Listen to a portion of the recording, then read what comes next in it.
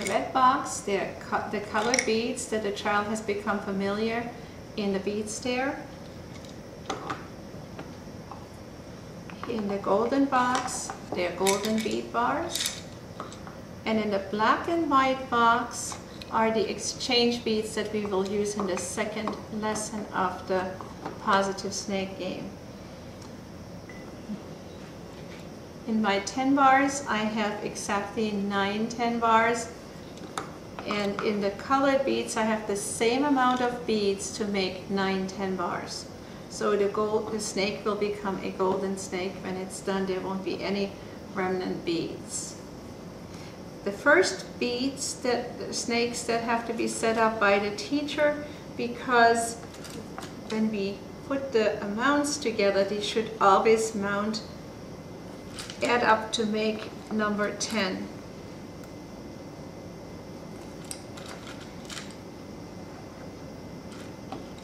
Set out a nice and wiggly snake for the child. It doesn't matter in which order you set the beads out.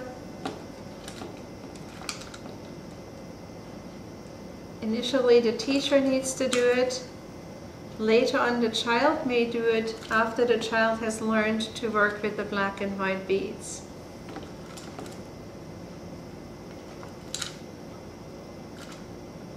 As you can see, there's 7 and 3 and 8 and 9 and 1 and 8 and 2, 7 and 3, 9 and 1, 6, 4, 8, 2, 5, 5 and 6, 4.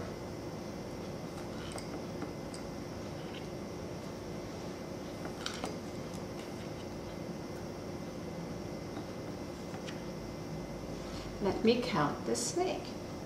1, 2, 3, 4, 5, 6, 7, 8, 9, 10. 10 beads make a 10 bar. I place the 10 bar next to the beads and then remove the colored beads. If you do that faithfully all the time, you should have no problems with any of the math snake games. 1, 2, 3, 4, 5, 6, 7, 8, 9, 10. Let me lay the 10 next to it. And remove these. I'm never saying taking away. I'm not taking the beads away. It's not subtraction. 1, 2, 3, 4, 5, 6, 7, 8, 9, 10. Put the 10 next to it. And continue counting. And you continue counting until all the sections are golden. Let the child practice for several days with it until the child is very sure of working with the snake. Then, at another day, the child can be invited to build his own snake, and the teacher needs to stay to introduce the black and white beads. If the child has had ample practice, then the child will work setting his own or her own snake out, and we are introducing the black and white beads, which are the exchange beads. The same way as the beads there, 1, 2, 3, 4, 5, and then, interestingly enough, there's a white one then there. 5 and 1 is 6, 5 and 2 is 7, 5 and 3 is 8, and 5 and 4 is 9. We don't tell that to the child, but it's subtly there for the child to learn the facts. When we start counting, we again do the same thing as we did before. 1, 2, 3, 4, 5, 6, 7, 8, 9, 10. We insert the counter, we put 10 next to it, and we tell the child, you can break this apart. It's 10 up to there, but there are 3 more. What are we going to do? And we let the child think for a minute. And then we come up with the idea together that we could take the 3 to remember that there were 3 left. And we move these colored ones into the container. And we have to start counting with the 3 that were left. 1, 2, 3, 4, 5, 6, 7, 8, 9, 10. And the child also needs to experience that there is more than 2 that make the number 10. Put the 10 next to it. That's why I'm saying you need to have a discipline of doing this work to be successful with it. We count them. 1, 2, 3, 4, 5, and put the 5 exchange bead next to it.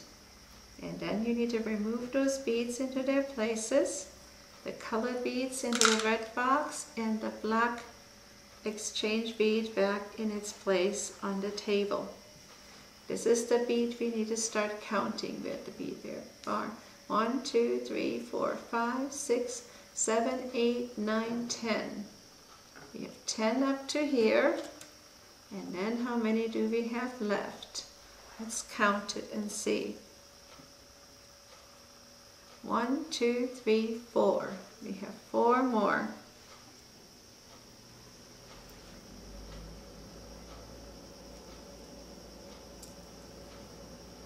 This one back. Then we continue counting. 1, 2, 3, 4, 5, 6, 7, 8, 9, 10 up to here. And we have 1, 2, 3, 4, 5 more on the table.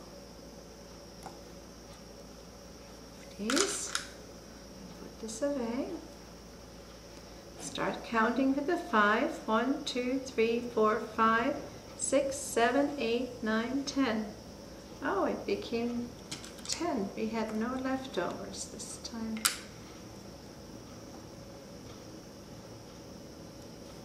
Now we continue. 1, 2, 3, 4, 5, 6, 7, 8, 9, 10. And there's 1, 2, 3, 4 more. Let's put 4 out. And we can remove these 2 sections. Start counting again. 1, 2, 3, 4, 5, 6, 7, 8, 9, 10 up to here. And there's 1 more. Now we can remove this and this. Now we have to count again. 1, 2, 3, 4, 5, 6, 7, 8, 9, 10. We have 10 up to here. And we have a 3 that we couldn't count yet. Right.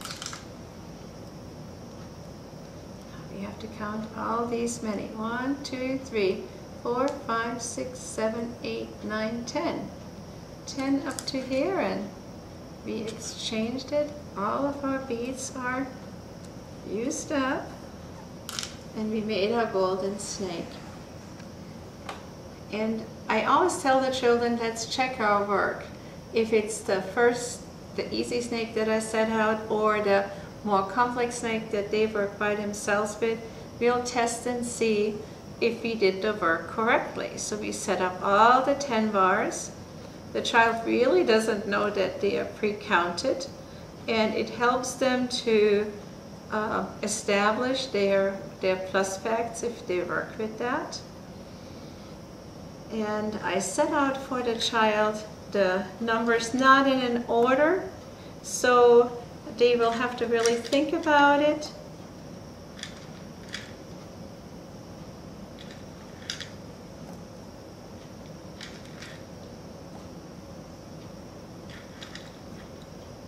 And I try to take one of each of the numbers so the child will have a chance to see the different combinations. Let's make 10. We have how many here? The child should be able to recognize this is 7. 1, 2, 3, 4, 5, 6, 7. And how many more? 3 more to make 10. This is 5. 1, 2, 3, 4, 5. And how many more to make 10? 1, 2, 3, 4, 5. And we get the 5 out of the box. 5 and 5 make 10. We have 1, 2. And we have 1, 2, 3, 4, 5, 6, 7, 8 more that we need. 2 plus 8 makes 10. This is 6. 1, 2, 3, 4, 5, 6. 1, 2, 3, 4, 5, 6. And how many more? 1, 2, 3, 4. 6 plus 4 makes 10. This is 9. 1, 2, 3, 4, 5, 6, 7, 8, 9, and 1. 9 plus 1 makes 10. This is 3. 1, 2, 3, and we need 1, 2, 3, 4, 5, 6, 7. And I usually, when I do this work, let the child count them one more time. 1, 2, 3, 5, 6, 7, 8, 9, 10.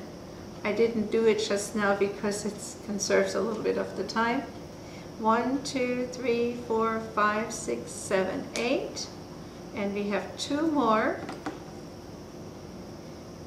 And then you can count again. 1, 2, 3, 4, 5, 6, 7, 8, 9, 10. We have 4. 1, 2, 3, 4. And we need 1, 2, 3, 4, 5, 6. And we can count it again. 1, 2, 3, 4, 5, 6, 7, 8, 9, 10. We have 1. The child might say, oh, we have a 9 here, that's the last one. And I would say, well, let's check out and make sure it is correct. 1, 2, 3, 4, 5, 6, 7, 9, 10.